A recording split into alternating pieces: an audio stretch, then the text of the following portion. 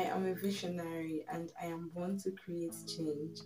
My desire for my preferred future is higher than my resistance to the work it requires, and by the strength of God, I have what it takes to birth and build out my future possibilities.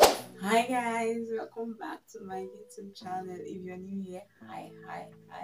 Please feel free to subscribe and join the family. My name is Olapeo and this is Olapeo's Hub, a place for young minds who are looking out to become better versions of themselves and grow their influence and impact. So I really don't even know what to title today's video, but I'm gonna try as much as possible to just like pour out my heart.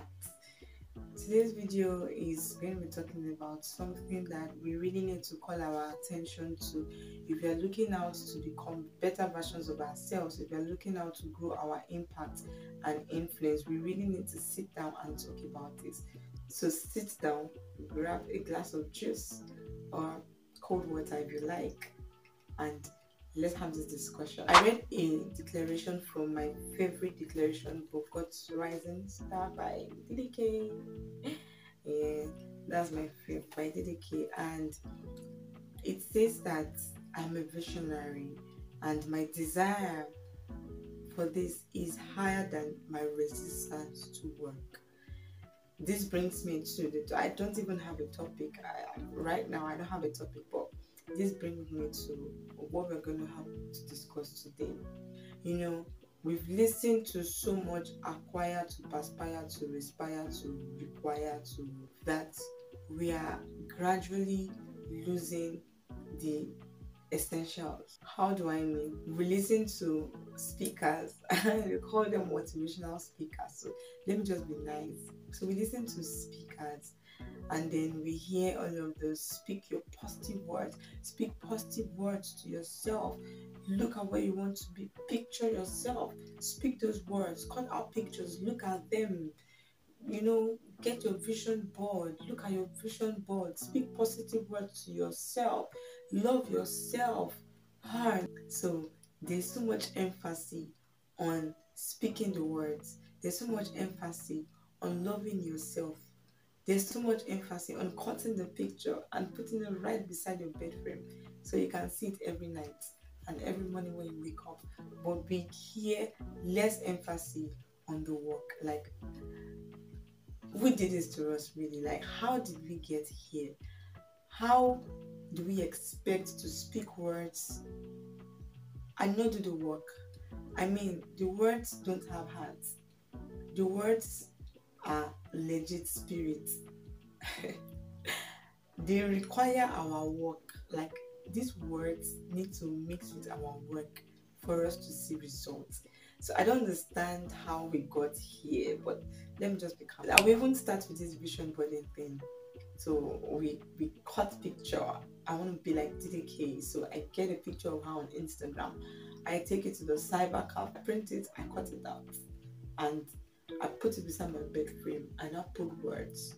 I'm gonna be like DDK. I'm gonna be a visionary. You know what? I'm only going to sleep, wake up, do those declarations, and I will find out that in the next 5 years I still have those words in my declaration because I never became. See, vision boarding is not really about cutting the picture.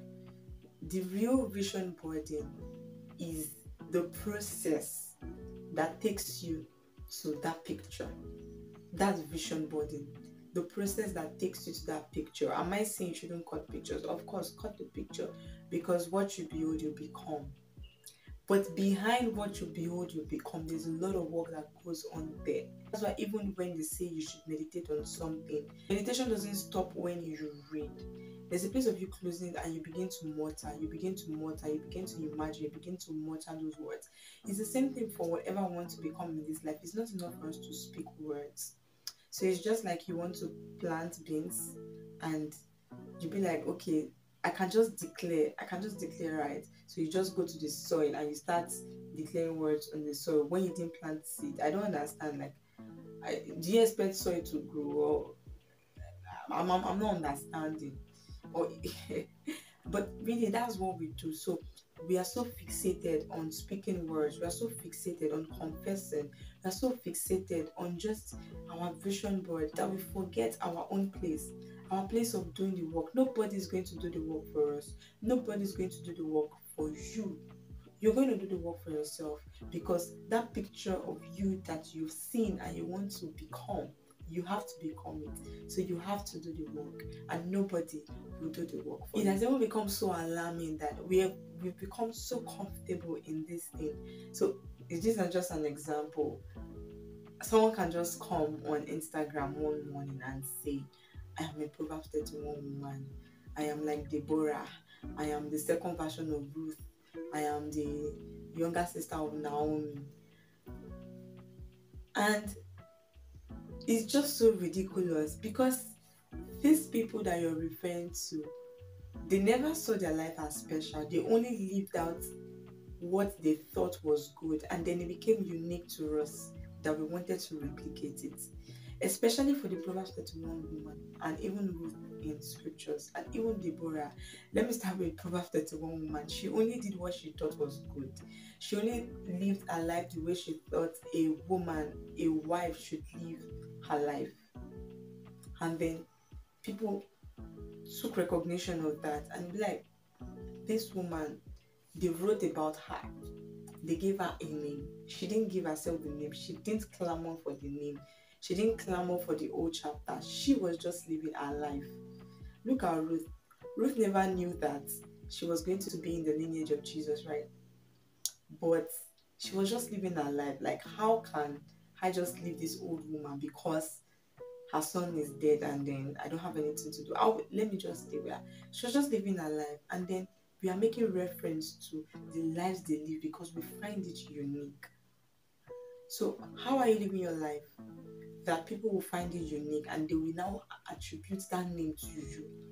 You can call yourself Proverbs 31 woman from now till tomorrow, but if you're not putting in the work, if you don't even look like the Proverbs 31 woman in your work and your doings and your speakings, you are the only one that will call yourself the Proverbs 31 woman. Nobody else will call you. And don't forget, even your name, that is your name. You don't call yourself. It is people that call you that name, that validate that that is your name. So do you see what I'm saying? Confession, you see, confession, declaration, these things are good. These are words that we speak, but they are spiritual. They are spirit. They need to mix with our work so that we can see results, right? This brings me to my next point, that this is where the place of self-evaluation comes in. I know that you have your declarations that you make every morning. I know you have your confessions. But if you actually have self-evaluation, you should be able to see that I've been confessing this thing for the past 2 years and I've not seen the result. Why am I not seeing the result? It means I'm not putting in the work. That's what to do. Self-evaluation is very important. You need to be able to evaluate yourself. Am I putting in the work for the kind of future I want to see? The kind of future I want to see requires that I read so much. How many books have I read in this month? How many books have I read in this quarter? This future of me that I'm seeing, it requires me that I follow some people closely. How closely do I follow these people? Do I even know the last event that they hosted? Do I even know the last event that they had a speaking? Do I even know the last book that they wrote? But these are the ways we put in the work, right? It's not, we even now spoil it. Proverbs 31 woman, you're not chasing another person that did not put Proverbs 31 on her status, but she's living the life of God. You're not chasing her to mentor you. You don't want to pay. Ah, no. We need to put in the work. Our money needs to go into this thing. Our money needs to go into it. Our time needs to go into it. Our resources, our body, we need to be, oh Lord. And this brings me to my next point, self-love. I know that they've told us a lot about self-love. You need to love yourself. You need to take care of yourself. Yes, it's true. Take care of yourself, because if you don't take care of you, nobody will take care of you the way you will take care of you. And if you don't take care of you, you're going to lose you, and you will no longer exist. So you need you to take care of you. But there's a line. I mean, we don't need to take this thing to the extreme. You should know when to love yourself, and you should know when to stretch yourself. If you keep loving yourself, if you keep pampering yourself without knowing the time when to put in the work, without knowing the time when to stretch yourself, you're going to remain where you are. Because the only way we can become is by stretching. The only way we can become is by growing. And before you can grow, you have to stretch.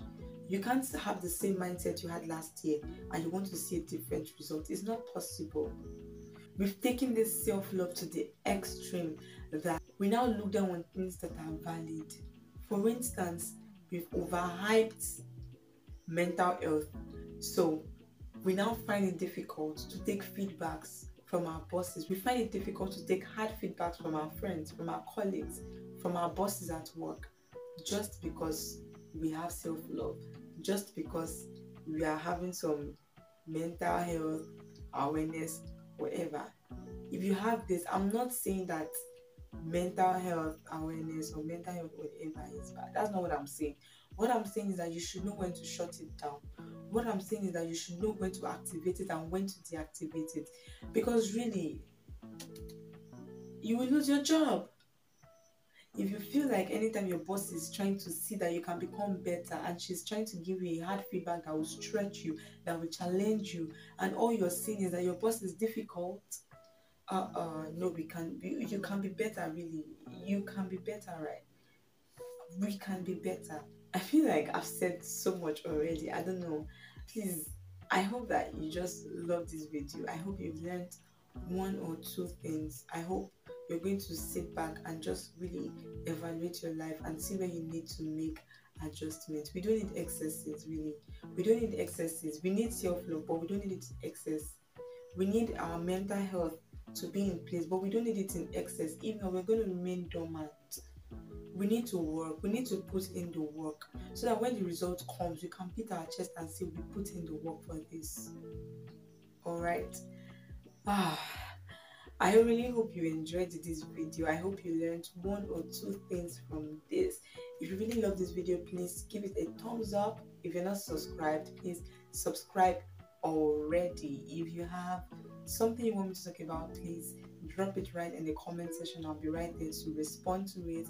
If you have any contribution or you just want to say one or two things about this, remember I said I want it to be a conversation. Please put it in the comment section as well. I'll be right there to respond to all of your comments.